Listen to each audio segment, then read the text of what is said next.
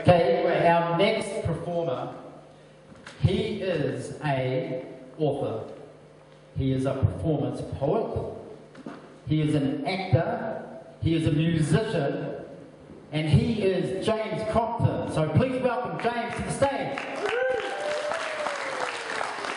Thanks, Rob.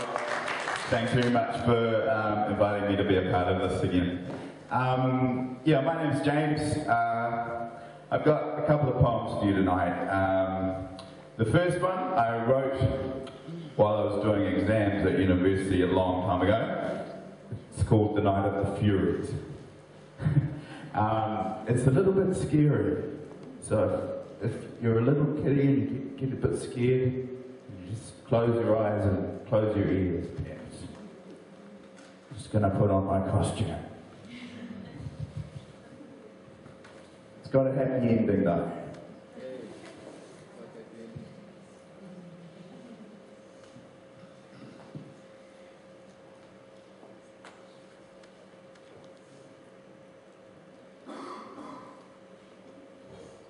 Hear the Furies knocking, screaming, yelling, clanging. They give me no respite. They keep me up all night. They make an awful din. They want to be let in, but that would be a sin. I'll not let those demons in. Those Furies in the night, they give me no respite. I swear and shout and curse and pray, please make these Furies go away. But still they make their din, and I'll not let them in. Instead I'll call the guard. They'll make these Furies go, these Furies in the night that give me no respite. The guard is here, to them I say, please make these Furies go away, they're driving me insane. To me the guard replies, we've heard your awful cries, but all your grounds we've searched around, there are no Furies to be found. And still I swear and curse and pray, please make these Furies go away. Why can you not hear them? These Furies and their din, they give me no respite. Please make them go away. I cannot sleep at night. Please make them go. But still, the guards insist. They've searched my grounds around. There are no Furies to be found. And if I do persist to make this awful din, they'll cuff me around the wrists, and in a cell they'll lock me in. Where is the justice in this town? Who'll help me beat these Furies down? These demons that are constantly with awful cries haranguing me, louder, still and louder. These Furies will not rest, and all those fickle guards can do with vicious threats around me too. I'll have to ring my neighbour and my friend. He'll help me beat these Furies and put them to their end. My neighbour, he replies, I have not heard their cries, but I will help you if you wish to make the noise subside. Oh, help me, please. I cannot sleep at night. These Furies keep me up all night. They never give me peace.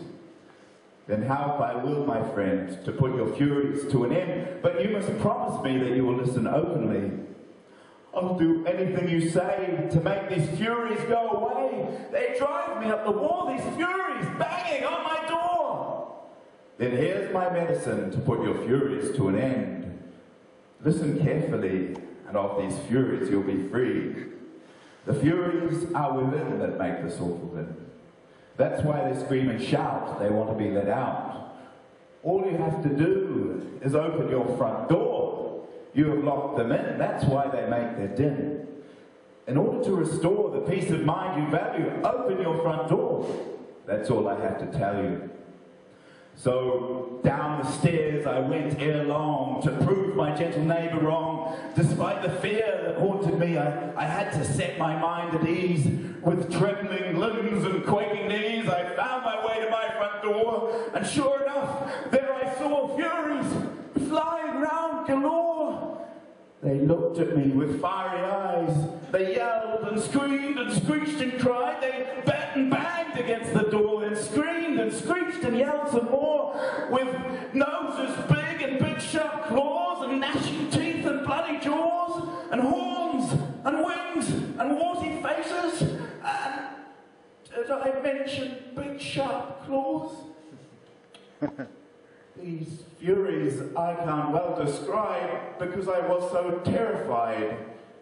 But with my neighbour's gentle words. Courageously I took my course through gnashing teeth and bloody jaws. I fought my way to my front door. I took the key from out my pocket, and soon I managed to unlock it. And in a flurry, out they went, those Furies that had been hell-bent on making my life a misery.